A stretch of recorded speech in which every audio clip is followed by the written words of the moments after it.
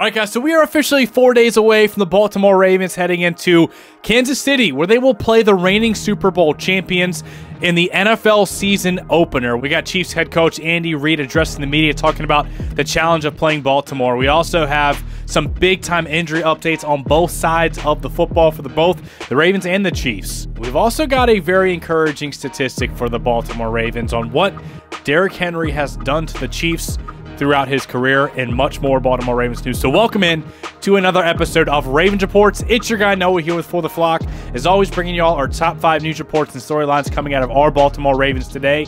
Let's dive into the content. We got a lot to talk about. At number 1, here's what Andy Reid had to say on our Ravens heading into town to open up the season. For the challenge of playing the Ravens, good football team, good players, and good coaches. John does a phenomenal job there, along with Zach, Todd, and Chris in their squads with the offense, defense, and special teams. So we know they're well coached. We know they've got good players, and so we go through our preparation this week. Today's the first main day of practice, and we'll start it off. So there's a lot of mutual respect between Andy Reid and John Harbaugh, who worked together for years. And man, this is going to be a fun matchup. You know our Ravens, man. They have a bad taste left in their mouth from what happened last year, man. Their hopes, their dreams, what they've been working for their entire lives, getting to a Super Bowl championship, was stripped right out from underneath of them in their home stadium, with several opportunities to win the game, several mistakes, and a lack of execution. The Ravens fell short in that AFC championship matchup, you know, a few points away from a Super Bowl appearance. So I think there's a little bit of extra juice on the side of the Ravens to make sure they get the job done week 1.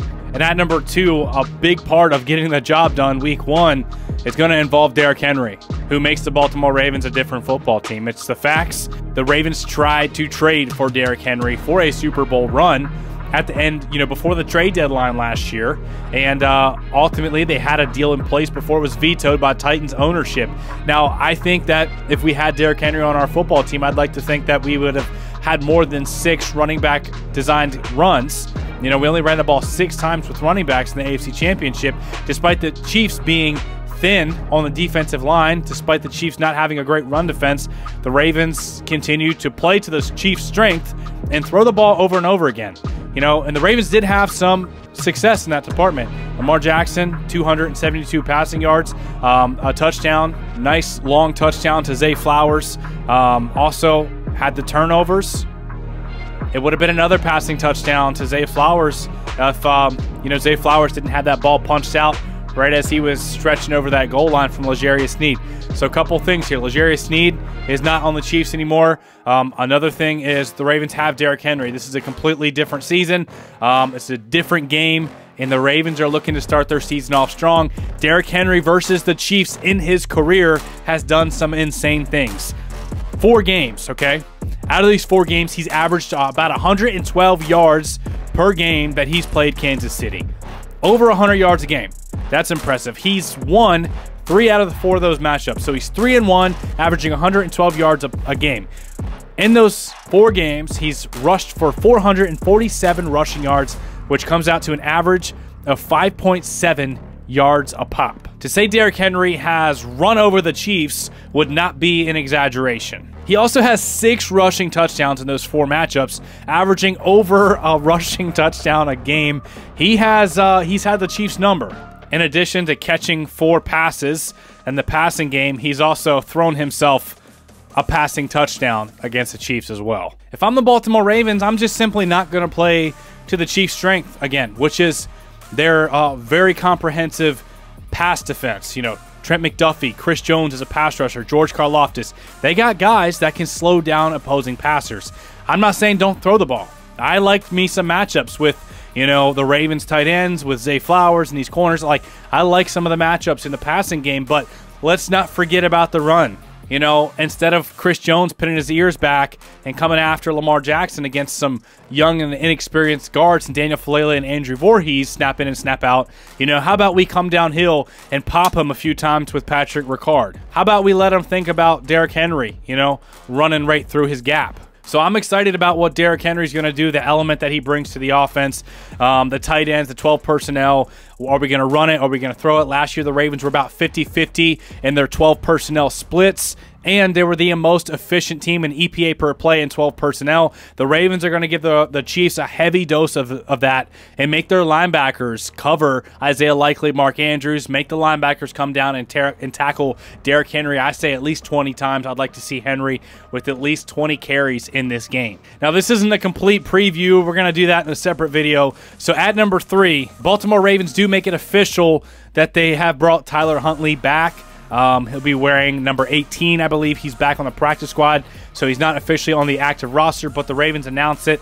We talked about it a few days ago, but it's now official, and the Ravens announced it themselves. At number 4, one of the guys that's been a sleeper for the Baltimore Ravens all throughout OTAs in the offseason, training camp and preseason, has been Tylan Wallace, who has went from a borderline roster guy. Is he going to make the team? Is he not?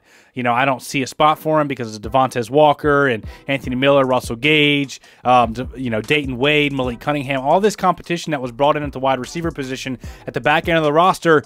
Tylan Wallace was looking like a fringe roster guy, but all he did was show up in OTAs, training camp, and ball out and build a strong chemistry with Lamar Jackson. He's been consistently practicing, working hard. He's been available, healthy, and he's worked himself up on the Baltimore Ravens unofficial depth chart that was just released by the PR team. He's the wide receiver 3/4 right now. And here's what John Harbaugh had to say on Tylan Wallace. Because Tylan Wallace had a really good training camp, hard work on practice. He's got to get more opportunities in the offensive season. You're envisioning him getting more opportunities? I do. I think Tylan's going to get an opportunity, opportunities everywhere, offense and special teams.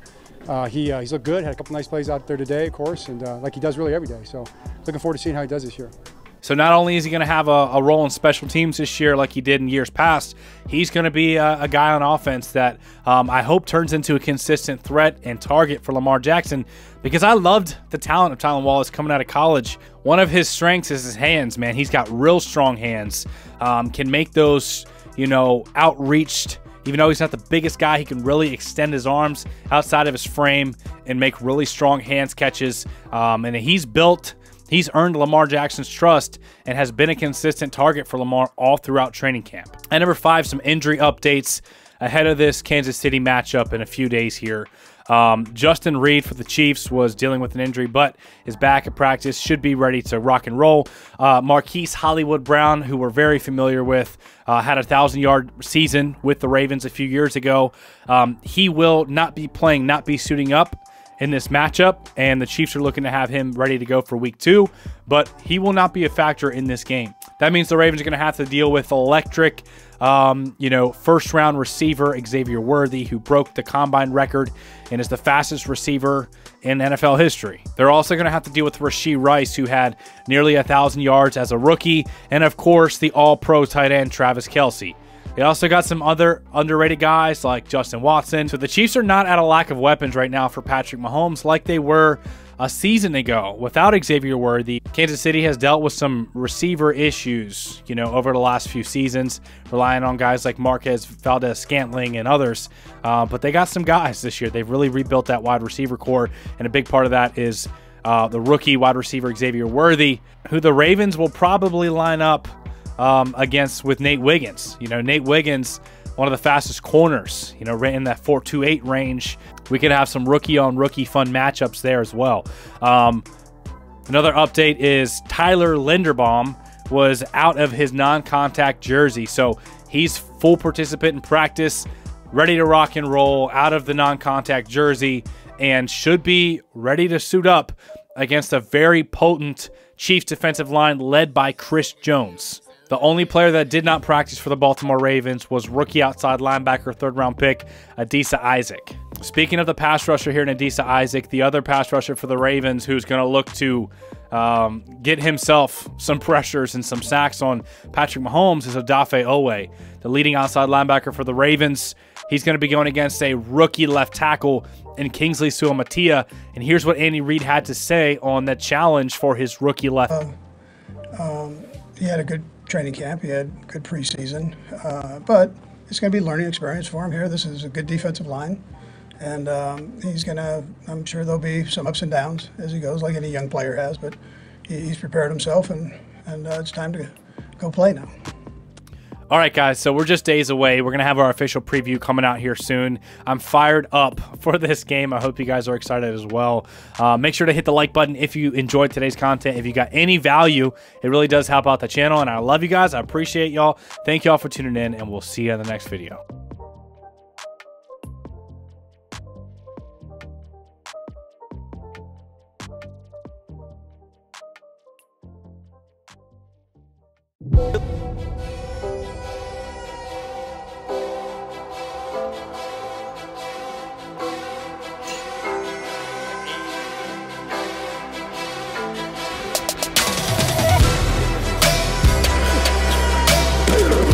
When he wasn't looking, he ran me over.